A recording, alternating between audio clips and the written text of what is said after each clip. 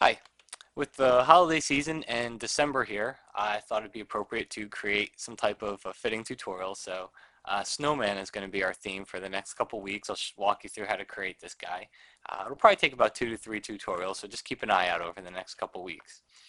Here's a picture of our finished image, and let's move on to how to get there. First thing you do is just start out with a new document, and you're going to create a white circle. Very first step with the elliptical marquee tool, just fill that with white on its own layer here. I've already done that and I've already added some layer styles, so let's go through the layer styles. I have an inner shadow, an inner glow, and a bevel and emboss layer style. So I'll show you each of them.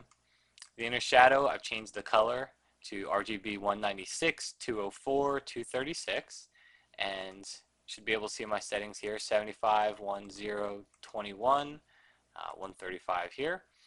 Inner glow, that's the default black, or that's an actual change the color there to black. I think black should be the default.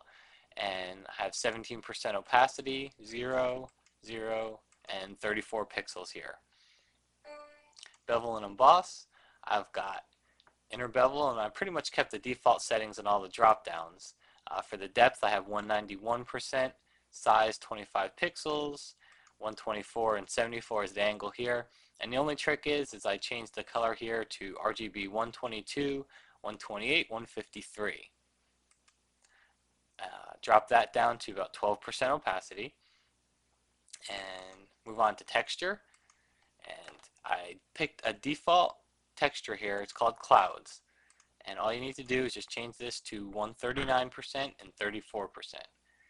And as you can see, if you look at each of them individually again, inner shadow, inner glow, bevel and emboss, we've now got a nice little ice snowball appeal to it. So next thing I'm going to do is press Control Command J to duplicate it, then Control Command T.